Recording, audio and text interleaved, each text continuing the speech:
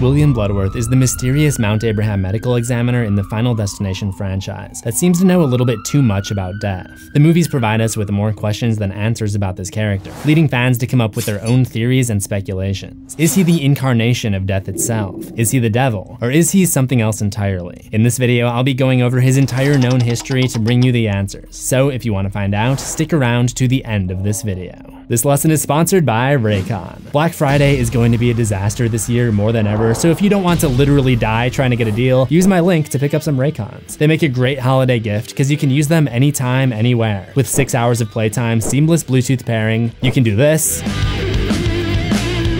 more bass, and a more compact design for a comfortable, noise-isolating fit. They are once again my go-to earbuds. Don't literally die. Use my link in the description, get 20% off, and support the channel as you do so. But that's only for a limited time. It's going away, so head on over to buyraycon.com/CZsWorld.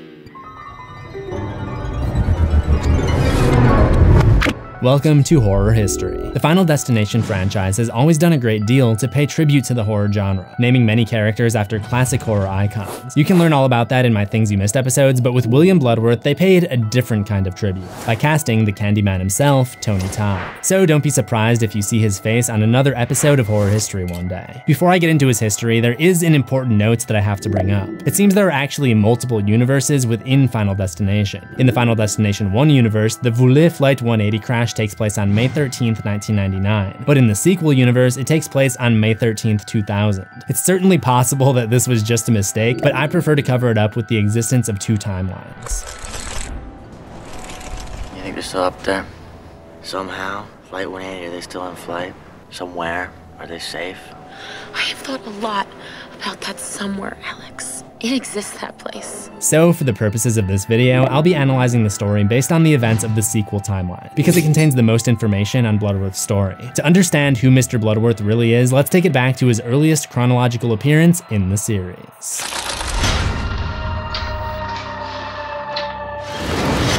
William Bludworth's earliest known appearance was at the funeral held by Presage Paper for the 17 employees who perished during the North Bay Bridge collapse of 2000. He tried to warn two of the survivors, Sam and Peter, what's about to happen to them. Death doesn't like to be cheated. They chalk it up to him just being a creepy guy, and he goes on his way whistling. Right from the beginning, Bludworth knows about how death goes after those who escaped it before, and death would reclaim one of the victims not long after. Bludworth is called to Westdale College to pick up the remains of Candace Hooper, who had suffered a horrible accident in her gymnastics routine. This accident, it wasn't just like the judges gave her a 6 or something, like she died. She literally died. What's up, guys? I never wanted to make a video like this. At the scene of the accident, Bludworth makes eye contact with Sam, the man whose vision saved himself and 7 others during the bridge collapse. The next victim that death catches up with is Isaac Palmer, who was unable to overcome a series of accidents that occurred during his massage. Bludworth is once again tasked with picking up the body, but this time he's recognized by Sam, who asks him why he's at the scene of each accident. William tells him that he's simply doing his job and explains that he warned them at the funeral because he's seen what happens to accident survivors before. A lucky few survive the disaster, and then one by one, death comes for them all. He also tells them that they changed things on the bridge, that they created what he calls a wrinkle in reality. This means that he's not only aware of how death operates, but also knows that something caused one of them to alter the course of history in order to escape. He does offer a solution though. If they let death take somebody else in their place, they may be able to take that person's remaining lifespan.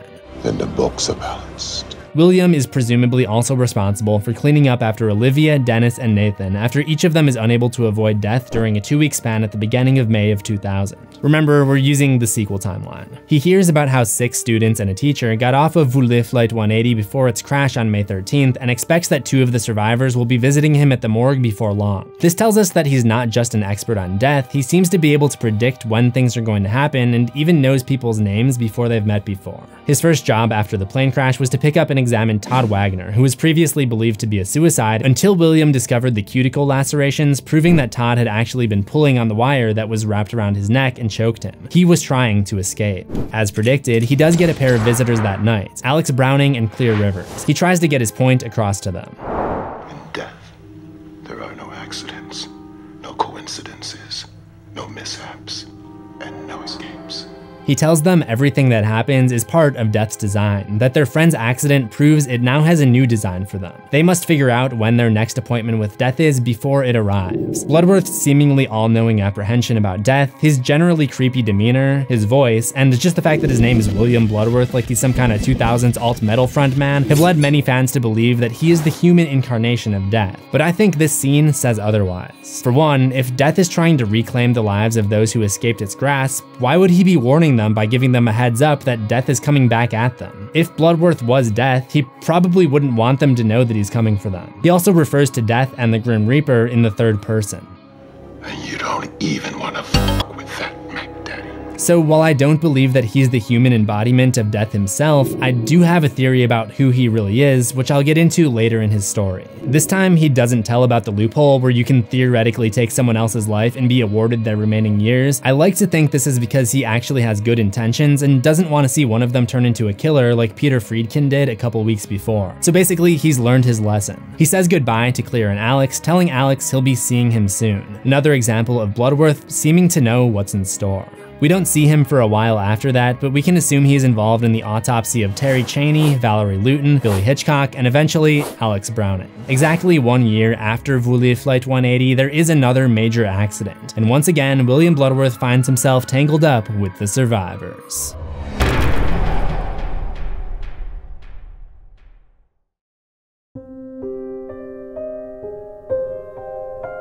The morning before the next accident, a girl named Kimberly Corman hears Bludworth's voice call out her name as she wakes up, but does not yet know whose voice it is. What follows is a huge pileup on Route 23 in Mount Abraham, New York that leaves William with a lot of work to do. There are 18 casualties, and there would be many more to come due to the fact that Kimberly prevented herself and 7 other potential victims from getting on the road after having a premonition. Like the survivors of previous accidents, they too start to perish, only this time the order of their accidents is reversed from the order they were destined to die in the pileup. The first to go after the pileup is Evan Lewis, and while William takes care of the body, Clear, the lone remaining survivor from Flight 180, takes Kimberly and another Route 23 escapee back to his morgue to try to get some more information on how to survive. William is expecting them when they arrive. Hello, Claire. I've been expecting you. This time he tells them that only new life can defeat death. The introduction of life that was not meant to be. That could invalidate the list. Force death to start anew. He also calls Kimberly by her name without her ever telling him, and that's the end of the interaction. So if not Death, who is William Bludworth, and how do I explain his uncanny knowledge and ability to see the future? Well, in each Final Destination movie, the protagonists have one thing in common. They are the visionaries that have premonitions to help them avoid Death's design. My theory is that long ago, William Bludworth was one of these visionaries. He realized Death was coming for him, and he avoided it. However, he was much more gifted than Alex, Kimberly, Wendy, Nick, or Sam, and he was able to avoid death not one time, but continually. And as time went on, he got better and better at seeing the signs. As he became more in tune with his clairvoyance abilities, he started to learn how to control them, and was eventually able to look into the future more or less at will, not just when there was a major accident ahead. He ended up becoming a coroner so that he could study death, and find the patterns that Death used to take out others to ensure that he does not make the same mistakes. That's why he seems to already have an understanding of what Alex went through before walking off the plane when they first meet. I think it's even possible that he has a little bit of psychic ability as well, and he may have been the one to cause Kimberly to have her vision, thus explaining why she heard his voice as she awoke the morning of. When he detects these accidents, it's in his best interest for the survivors to escape, because then he'll get to see how Death comes back for them and learn even more about Death's tendencies. This could maybe even explain why Death eventually tries to clean up the evidence after taking out Todd, by having the water that he slipped on recede, making it look like a suicide, but Bludworth, to his credit, doesn't fall for it. So he's actually kind of a good guy, even if he really only has his own best interest in mind. Finally, this could explain his disappearance. He does make an appearance in the novel Final Destination: Death of the Senses, where he fills in for a coroner in New York City, and he's visited by serial killer escapees Jack Curtis and Amy Tom, and gives them the usual vague advice. He doesn't appear again after that, but we do hear his voice in Final Destination 3, seemingly warning Wendy Christensen about the danger that awaits her on Devil's Flight.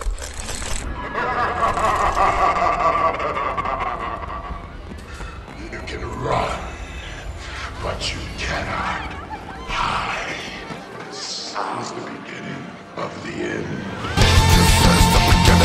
After that, he doesn't show up again in the original 5 Final Destination films. If he really is Death's longest standing target, it was only a matter of time before the Grim Reaper caught up with him. After all, he knows better than anyone that Death does not like to be cheated. If you want to learn about the histories of other Final Destination characters, click that playlist on the left. And if you love horror, remember to subscribe to CZsWorld for new horrors every week, ring the death bell for notifications, and I'll see you soon. Assuming we both survive. If you want to beat death, use a face mask and social distancing.